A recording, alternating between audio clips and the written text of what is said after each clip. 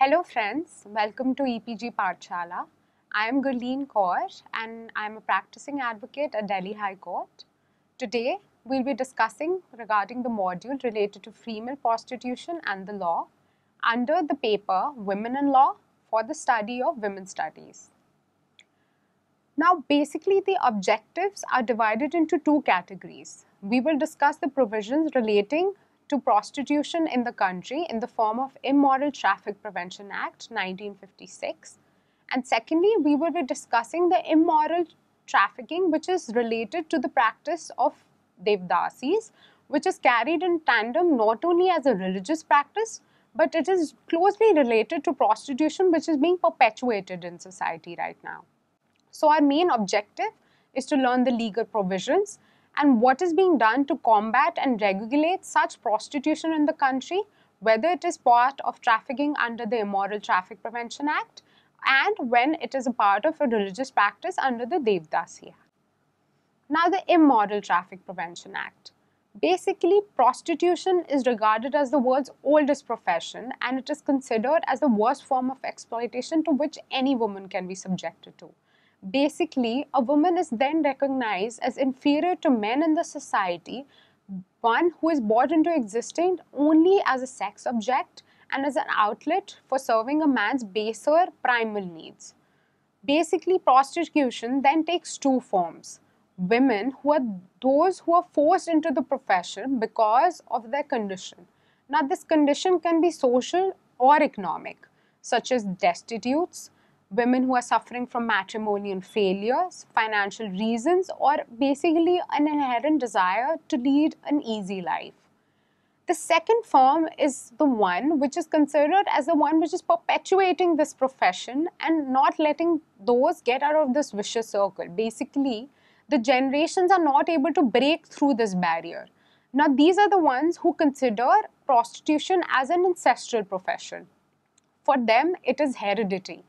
So if a woman, whether she was forced into the profession or whether it was considered heredity for her, the moment she's put into the former category of it being an ancestral profession, she's as it is subjected to ensure that she has a girl child who will perpetuate this practice or she will have to adopt a girl child for this profession. So this is something which ensures that this practice will be carried on the decades to come and it keeps continuing on for the next generations. Legal regulation of prostitution. Article 23 of our Constitution prohibits traffic in human beings and begar and other similar forms of forced labor. In 1950, the Government of India ratified the International Convention for the Suppression of Immoral Traffic in Persons and the Exploitation of the Prostitution of Others. In 1956, India passed the Suppression of Immoral Traffic in Women and Girls Act, 1956, which came to be known as the CETA.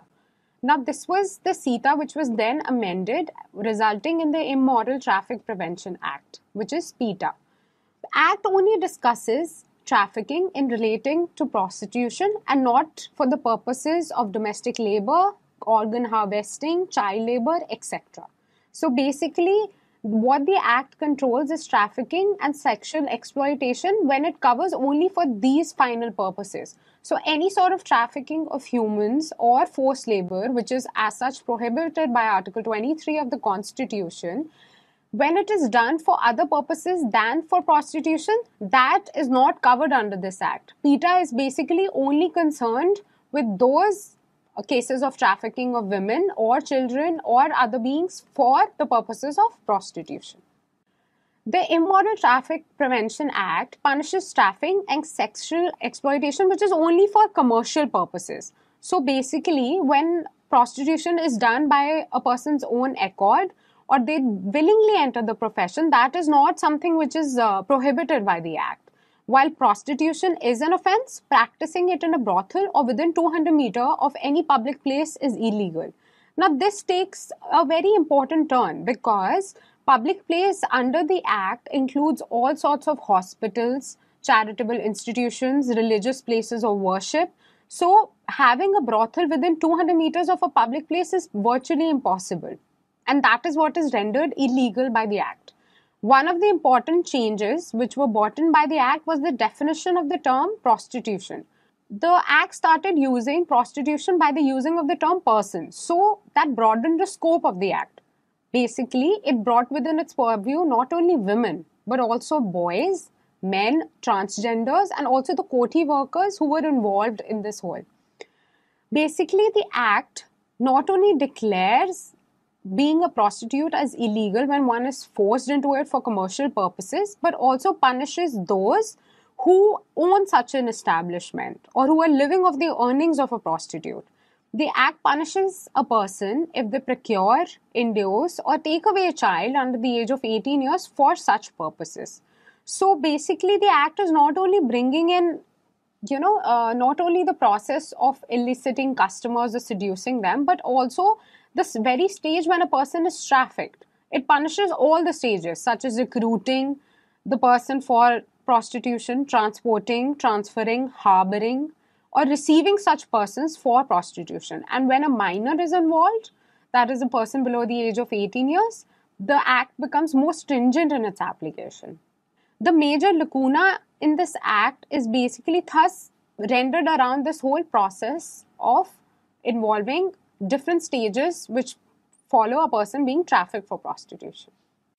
The major lacuna in the Act is that trafficking only for the purpose of prostitution and not when it is done for bonded labor, organ trade, domestic labor, slavery, etc. Therefore, a comprehensive legislation is required to tackle the issue of trafficking for all purposes and not just prostitution. Also, the term sexual exploitation and commercial purposes have not been defined by the Act, so that is basically open to interpretation by the person.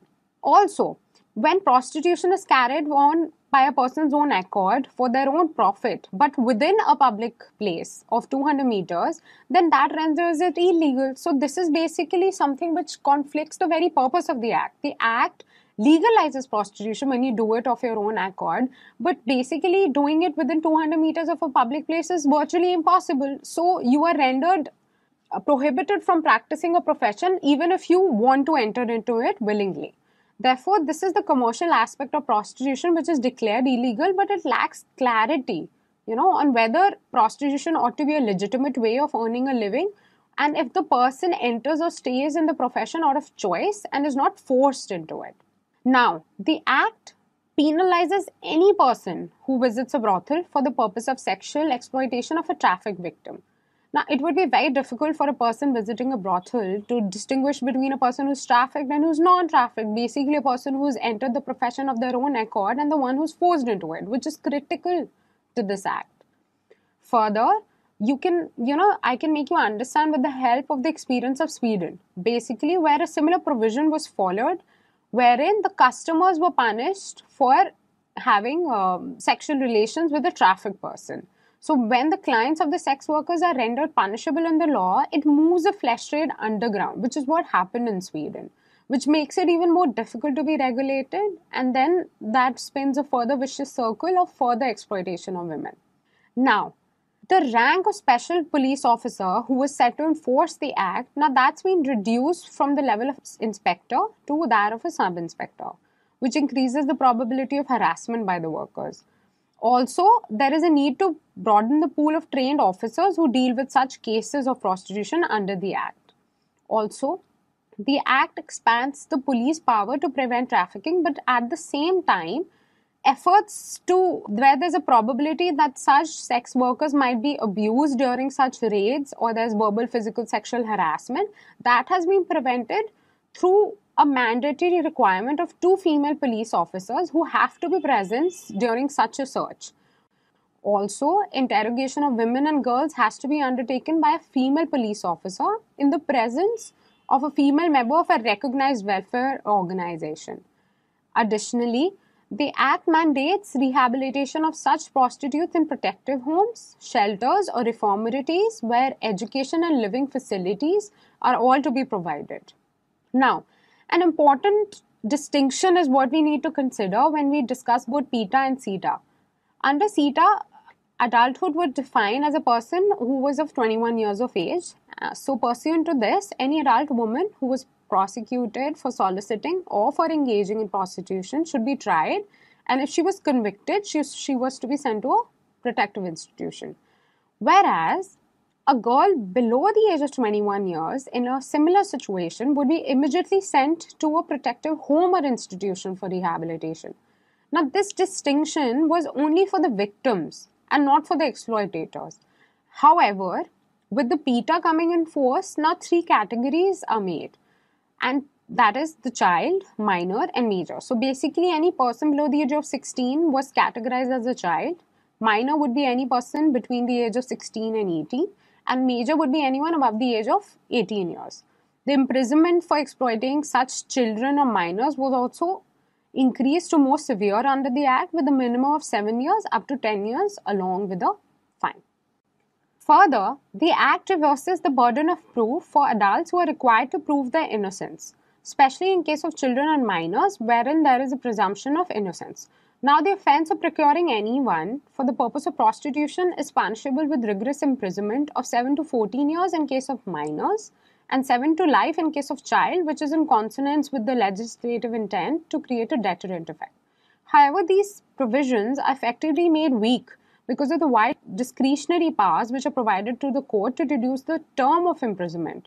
So basically, when offences such as seducing or detaining a person for the purpose of prostitution is involved, the court can even give out a sentence of 7 years minimum, below the 7 years minimum basically. So the discretionary powers of the court to reduce this level of minimum 7 years has led to a lot of obstacles in the effective implementation of the Act. Further, this combined with the lenient treatment of persons involved in certain offences such as seducing and detaining a person for prostitution has reduced the deterrent effect which the law was supposed to provide. And even if the women somehow manage to escape their captors, they risk falling prey to kidnappers, abductors, and officials who are involved in the prostitution racket, who do not have the fear of being caught, or even if they are, there's a probability that they'll be left off on a very lenient jail term. The Act raises another presumption with regard to children found in brothels of having been detained for prostitution, which is rebuttable by proof to the contrary. In Gauravjan versus Union of India, the Apex Court observed that children of prostitutes should not be permitted to live in the inferno, undesirable surroundings of prostitutes' homes. And there's an urgent need to rescue and rehabilitate prostitutes and their children so that they break out of this vicious circle. The court legitimized the children of prostitutes so they won't face the social stigma nor they are ostracized from the society, which ensures that they are able to progress and live a dignified life. On the basis of the directions of the court, the Committee on Prostitution, Child Prostitutes and Children of Prostitutes and Plan of Action to Combat Trafficking and Commercial Sexploitation of Women and Children was constituted. Devdasi Prohibition of Dedication Act. Now in South India, a Devdasi was a virgin girl dedicated to worship and service of a deity or a temple for the rest of her life. Now this practice ensured that Devdasis enjoyed a very sustainable lifestyle, but one where they were given social recognition and order in society. Under the Devdasi Act, in South India, basically in the states of Karnataka, Andhra Pradesh and Tamil Nadu, a Devdasi was a virgin girl who was dedicated for service and worship to the deity of a temple for the rest of her life. Basically, when a woman or a girl who came onto her puberty, she was dedicated to the worship and married off to the deity of the temple. And a small ritualistic practice was done for the same. It was assumed that she's married for life, and this would ensure that she not only lives in the temple, but she's considered as what is referred to Devdasis in Sanskrit. She was a slave of God. Now these women, they typically sang, danced, performed various rituals in these temples. But sexual activity was to be limited to one partner who was chosen by the Devdasi by her mother or grandmother, who was considered to be, more practiced in the profession. Since Devdasi is considered to be a hereditary profession, that is, it is carried on to a lot of generations. So the Devdasi has to ensure that either she has her own girl child or she adopts a girl child who will perpetuate this practice. And when that happens, it ensures that this vicious cycle will keep continuing on. Now, these Devdasis were not required to marry their sexual partners. It was only limited to carrying out an offspring. And these women had their own independent status in society. They had their own financial status. They had lands attached to the temple. So basically, they had a very good economic well-being. Also, these women, the partners that they chose as their sexual partner, they had no familial or other obligations towards them. They were completely financially independent of these partners, and the children of such unions were regarded as the legitimate children of such women. And the man who was a part of, as her sexual partner was not recognized at all. Now, traditionally, these women enjoyed a very privileged position in society, not only because they were economically and financially independent, but because of their temple association, they were generally treated as women who, they were performing a religious obligation, something which, where, she's dedicated to a deity, she is subservient to only God. And for that reason, she had a very elevated position in society. She was never looked down upon, never ostracized or socially excluded, and even her children were considered as legitimate children. So basically, that had a very huge impact on her position in society. They were not exploited because they were given respect, and the children of such unions were also given respect. They were not treated as the way they are treated in present times, where, a prostitute's child is treated as a social outcast, ostracized by the society, prevented from entering into a dignified life. Now, what has happened is these women are treated as impure women. Devdasis in present times, these practices are being carried out in the smaller towns. So, in those towns, they're still regarded as impure women, even though they're mandatorily required in the marriage ceremonies of upper caste Hindus, because they're considered Akhand Saubhagyavati, basically the bearers of good fortune. So these women are required to come to such marriage ceremonies. They're treated with respect, and this stigma attached with the whole practice is nullified for some time. But what was required as a very respectable practice in ancient times has now been relegated to the position of a mere sex worker who's dedicated to a temple, but she has chosen her own sexual partner. And the children who were recognized as legitimate and who, no stigma was attached to them, now they are also something which is being, eroded by the society. Further, when these women get out of these towns, they lose that connection with which they have with their communities. So whatever sense of belongingness and respect they had within their own communities, that is somewhere lost. Today's present times, in which 1,000 to 10,000 girls are inducted into the practice each year, and now they're relegated to the position of sex work, which is hereditary. So either they have to involve their children in it, or they have to adopt a girl to perpetuate the whole process. Further, majority of these Devdasis, they belong to the Harijan caste, which is one of the lowest castes of the traditional Hindu caste system. These women are therefore marginalized not only for their gender, but also for caste and class associations, thus constituting the lowest rung of the societal ladder. Often, upper caste Hindu men influence such lower caste families to dedicate their daughters as Devdasis, and due to pressing economic needs and general perception related to a girl child as a burden on their parents, young girls belonging to these families are forced into the practice. A famous phrase that highlights the hypocrisy of the caste system in context of Devdasi sex workers is untouchable by day but touchable by night. Apart from being women from lower caste performing sex work, the Devdasis are also economically backward. Their social and economic status further perpetuates the system wherein Devdasis are compelled to work within their hereditary profession. This, in turn, has consequences for integration into mainstream society, lack of choices in terms of work, forced labor, and forced prostitution because of religious and economic factors, and rape and abuse by family and others. Devdasis were required to dedicate either their daughters or an adopted child. So this vicious circle keeps carrying on and even continues now. Further, Sections 370 and 370A, 372 of the IPC provide for sexual exploitation of women and minors. In regard to these provisions of the IPC, the Immoral Traffic Prevention Act works in tandem with it.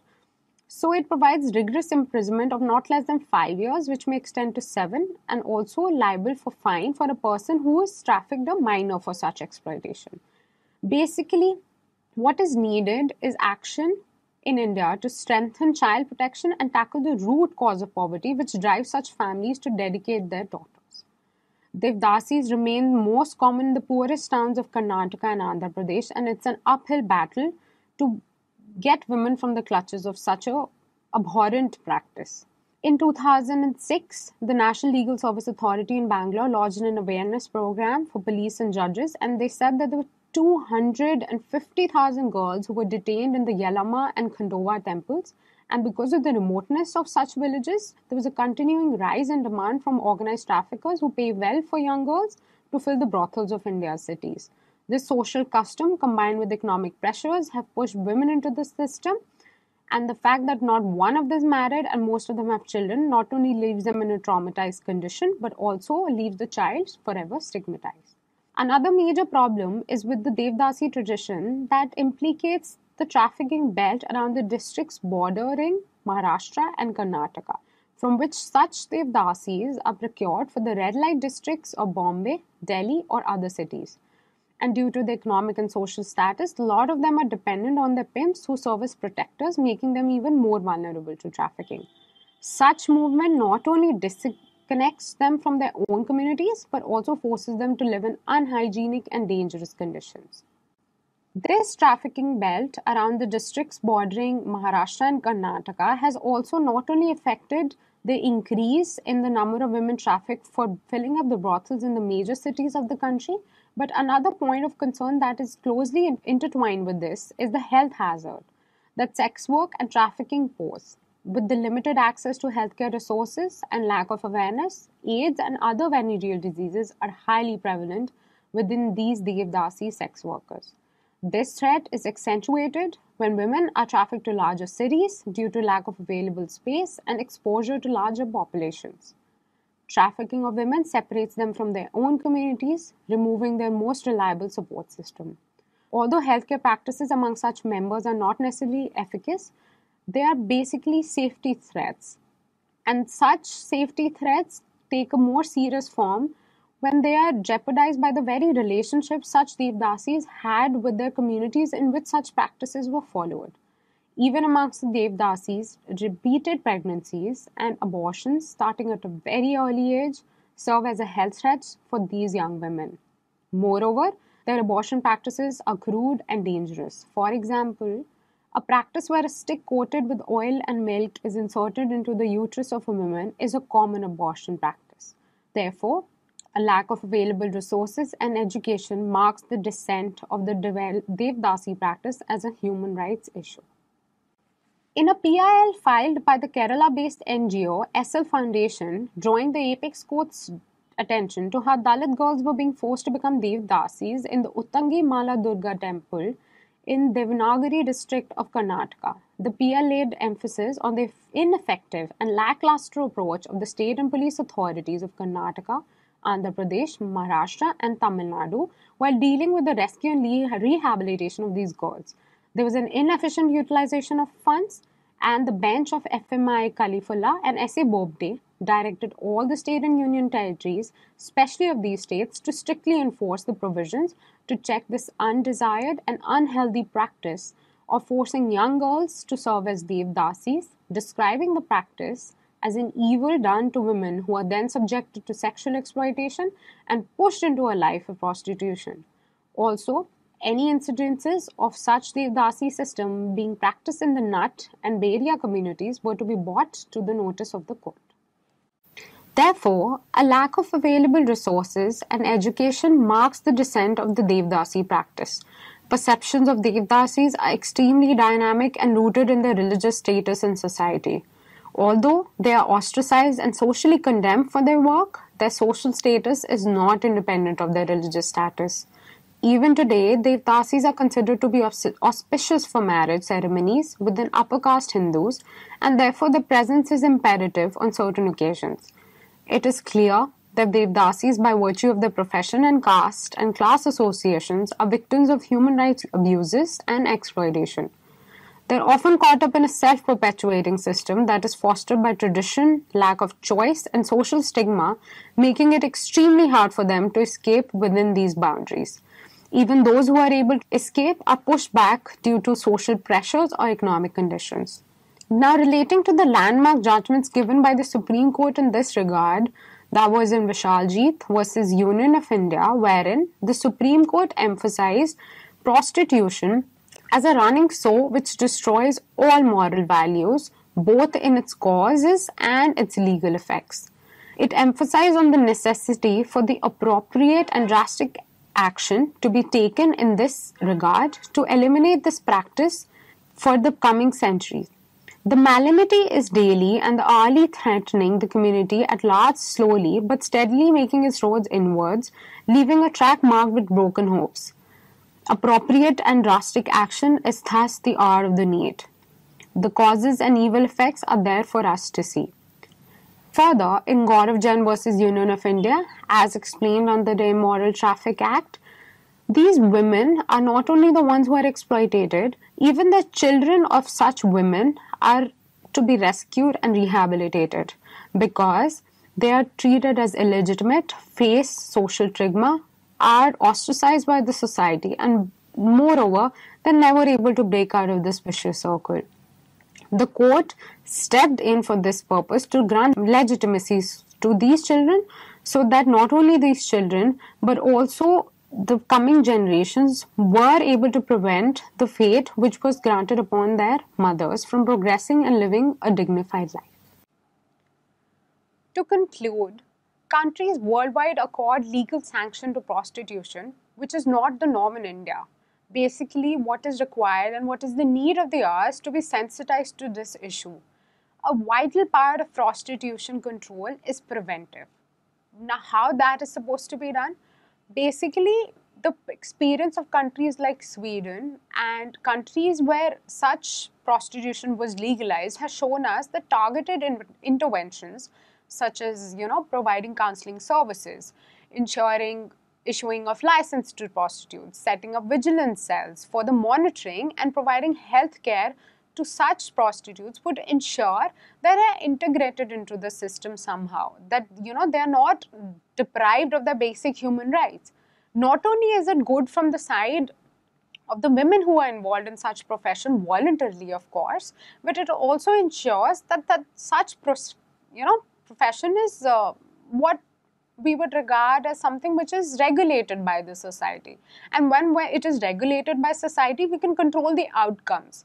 So basically, the main cold sore which is running through our society, the stigma which is attached to prostitution, that is something which we will be able to control to a certain extent. Now, regarding the healthcare provisions, we very well know that such prostitutes are relegated in society and denied basic health care. So the chances of eliminating prostitution are practically nil. So it's better that you provide, healthcare, proper healthcare, wherein they are sensitized to AIDS and other venereal diseases to prevent its passing on to more larger populations, because that is what happens when we deal with the Immoral Traffic Prevention Act or we deal with the Devdasi Act. In both the acts, we kind of understand the linkage that both these concepts, though they've been brought up very differently. Prostitution is very different from the way Devdasis came as a concept. But in the present time, they are working in tandem with each other. Like the trafficking belt near Maharashtra and Karnataka, which is formed through picking up Devdasis from smaller towns and then transporting them to larger cities such as Delhi, Bombay, Kolkata, is basically perpetuating the system of forced labor and trafficking for prostitution. So, the linkages of an ancient practice being turned into something which is violative of the very basic fundamental rights of women, of, not being forced into a profession which they don't want to, especially one in which they are treated as a social outcast and ostracized by the society, is something which needs to be dealt with, and that too on a very urgent basis. Further, when you grant licenses to such prostitutes, you limit their number. There is a certain extent to which you will be able to constitute certain areas as red light areas, cordon off certain areas to influences to, the minor population, and also ensure that these licenses are not given away indiscriminately. So, to some extent, you will be able to control the population. Also, these prostitutes need to be provided counseling. Now, there are two aspects. There's a physical and a mental welfare, which is involved for every human being. So, the moment you give them counseling services, you ensure that their mental well-being is in tandem with their physical well-being. So, the whole stigma which was attached to the profession of prostitution, which many women enter voluntarily into, the negative consequences are somewhat diminished. Now, further, state-led interventions in red light areas will accord some sort of legitimacy to the sex worker, not only to the sex worker but also her children, who are regarded as illegitimate, who are prevented from enjoying a dignified life in society. They're not allowed to enter the basic mainstream of society. They are denied access to basic education, basic health care, and even the communities that they belong to, they are ostracized by them because of who they are. And that is something which they are not able to control. The children of such sex workers, they cannot decide something which was just given to them by birth. So, we need to ensure that such children of such sex workers are not forced into the profession only for the reason that they're children of them. And also, the uncontrolled growth of AIDS in these pockets will be controlled to a very large extent. AIDS, also venereal diseases, which are perpetuated when these women are transported from smaller areas to larger cities such as Delhi, Bombay or Kolkata, where they're given access to a larger population. Also, as we noticed under the Devdasis, they have a lot of what would be called very dangerous health practice. So, this is something which would be to a large extent controlled and regulated by the government. Thank you.